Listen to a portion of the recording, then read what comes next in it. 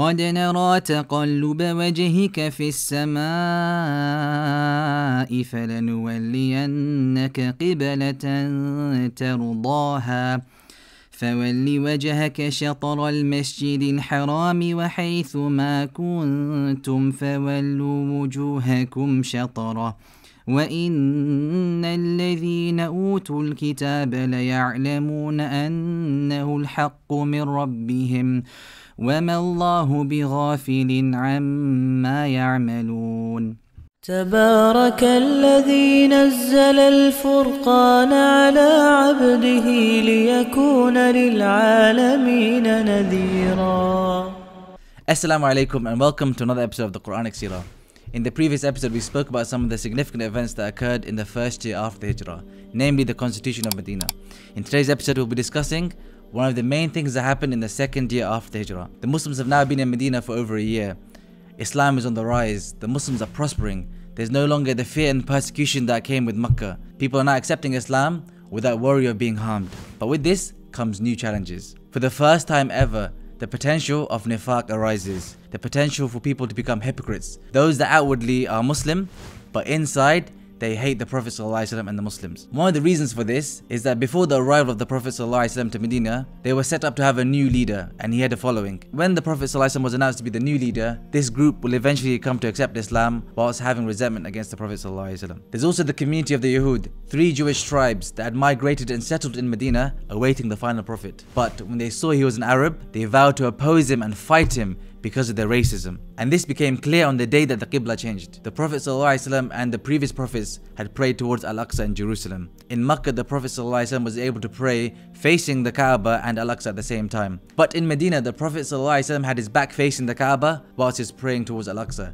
And this grieved him greatly, because he had so much love for the Kaaba. So he raised his face towards the sky, and without verbalizing his grief, Allah reveals, قَدْ نَرَى تَقَلُّبَ وَجْهِكَ فِي السَّمَاءِ. We have certainly seen you turn your face towards the sky. فَلَنُوَلِّيَنَّكَ قِبْلَةً تَرْضَاهَا. And we will give you a Qibla that you are pleased with. One of the reasons for the changing of the Qibla towards the Kaaba was to make the Prophet ﷺ happy. And this begins the onslaught of mocking by the Jews. They would say things like, what kind of religion is this? One day they prayed this way and the next day they pray another way. It's important to note that the Jews of Medina were looked up to by his people. They were a people of literature, they were people of scripture, they were people of gold and wealth and architecture. So for some of the newer Muslims who had been around the Jews all of their lives, their words held weight. They then said, piety is that you face towards Al-Aqsa, as all of the previous prophets did before. And Allah reveals, لَيْسَ الْبِرُّ أَن تُوَلُّوا وُجُوهَكُمْ قِبْلَ الْمَشْرِقِ وَالْمَغْرِبِ.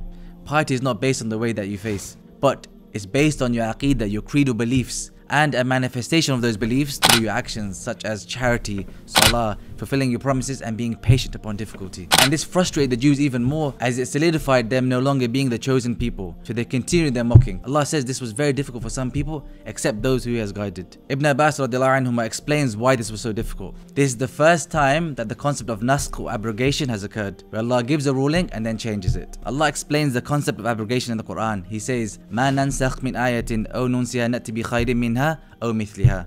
Allah does not abrogate a verse or cause it to be forgotten except that He gives something better or similar to it. So we mentioned one of the reasons for the changing of the Qibla was to make the Prophet ﷺ happy. Allah gives us another reason also. He says, وَمَا جَعَلْنَا الْقِبْلَةَ الَّتِي كُنْتَ عَلَيْهَا إِلَّا لِنَعْلَمَ مَن يَتَّبِعُ الرَّسُولَ مِمَّن يَنْقَلِبُ عَلَى عَقِبَيْهِ. Allah wanted to make evident those who would follow the messenger and those who would turn away. And At-Tabari mentions that some of the newer Muslims who were not yet firm on their faith and looked up to the Jews, they would regurgitate the words of the Jews.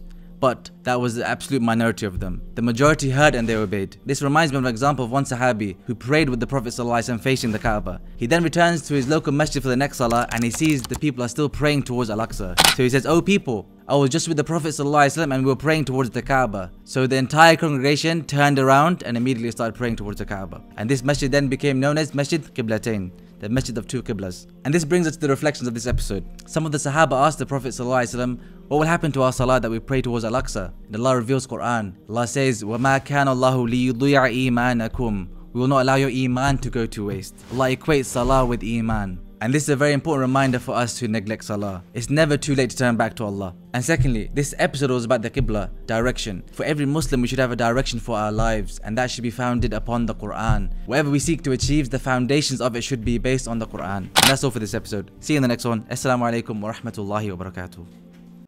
If you enjoyed this video, why don't you consider subscribing? Leave a like, Comment down below and share. Jazakumullah khair.